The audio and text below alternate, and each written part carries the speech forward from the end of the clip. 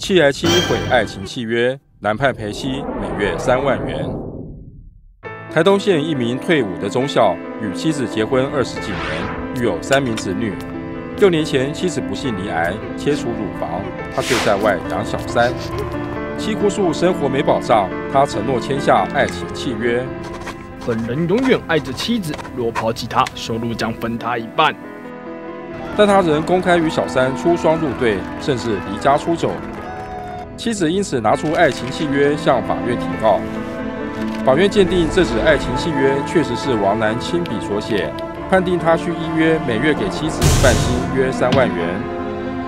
法官认为男子恶意遗弃罹癌把妻，甚至还对他家暴，前年底又离家出走，没尽到抚养子女责任。由于2人仍有婚姻关系，且契约内容没有违反善良风俗，因此判定契约有效。王男须先一次给付妻小约51万元。王妻未来若拿不到钱，可凭爱情契约再提告，强制要求付款。动新闻台东报道。